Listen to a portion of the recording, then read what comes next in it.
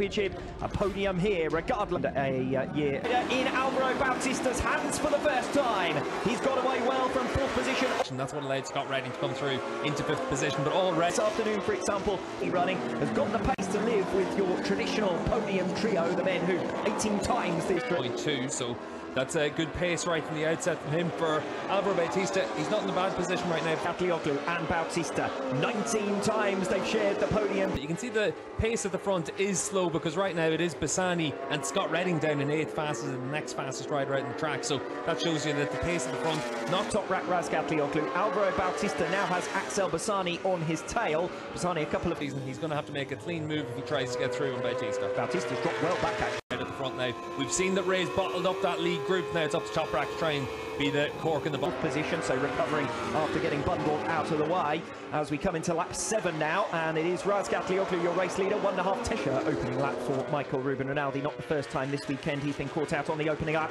Bit of an error there from Jonathan Ray, and Alvaro Bautista's going to capitalise on it. Ray was up all over pushing to try and stay with that lead duo while he's got them in sight. And all weekend we've seen Locatelli have a good performance as well, so Ray's going to be under a lot of pressure now. Jonathan Ray watched race 2 of the Argentinian round where he threw away 8 points after missing a long lap penalty. So Bassani needs to get his head down now and try. Really good job in that final sector, and he pulled back 1/4 second on the overall lap, and he's put himself into a position now to attack Toprak, and it looks like it's into that final sector that flip-flops. Still behind them, still 6th place, and Scott Redding in 9th, who is now only 1.5 seconds behind Lowe's. Very comfortable 4th in the World Championship standing, so he can afford to have a difficult weekend, and for Rinaldi it's just about trying to make sure you can pick off as many spots. Slower than his fastest lap of the race was Axel Bassani last time around on lap 9, so still maintaining that speed as he tries to position. Vierke versus Gerloff. Gerloff has accelerated away from Alex Lowe since passing him and is now throwing a quick opportunity to take stock. Razgatlioglu versus Bautista. It doesn't look like he's got the bike. Razgatlioglu's rhythm up at the head of the field. 723 metre start finish straight for Alvaro Bautista. He pulls alongside Razgatlioglu nice and early, but now they're under braking, and that's where and get back on the leader's pace. He was actually faster than both Razgatlioglu and Bautista last. Razgatlioglu at this stage. It is bringing Jonathan Ray back into the who again is alongside, this time under braking. Can Bautista get it stopped in time? It looks as though he can, and the champion elect is also your race 2 leader here at the Mandalika. Debris at the side of the circuit, I think, for Kyle Smith, who has the flag zone there, but now Toprak working well, but Alvaro's bike works really well from this point onwards, and that's where he's going to try and make his move back on Toprak.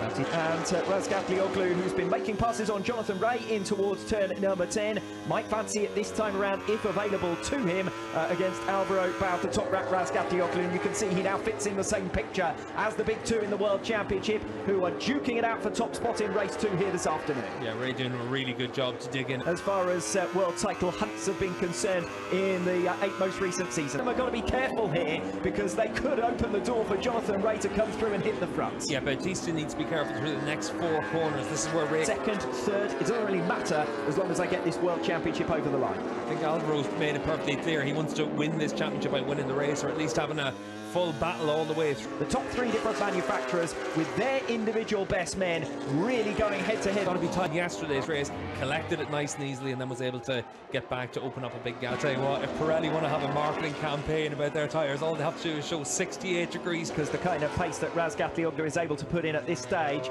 he obviously feels confident in it. He tries the cut back and does get alongside Locatelli, but doesn't quite have the 12 and 13. Locatelli will have the impetus as we come into 15 and 16, but doesn't look able to do a good job to get his way back up into 6th after those couple of mistakes early doors in this. Bautista's just going to be settling it in to bring it home and take a place on the podium. Going on all the way down the field. As ever. By defending the position he wants to. But otherwise, it has been an outstanding season as far as Bautista is concerned. If he got for a long time since Carlos Checo won the championship, these next lap and a half are going to be really that he managed last year. Can wrap up a 2nd World Championship for him, of course, former 125 Grand Prix World Champion as well. You can almost just really likes to have a scrap with everyone around him. It's all about winning races for him, the difference between finishing and Rinaldi, so it does look as though our top 10 positions are settled.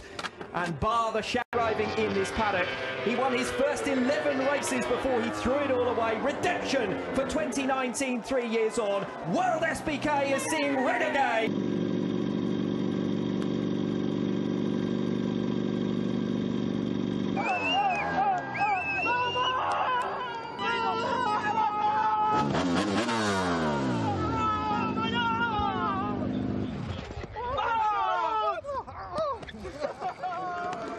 maleta no.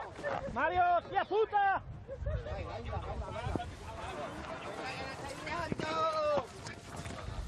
Pero tenemos el 1, ¿no? Ok. Álvaro aquí.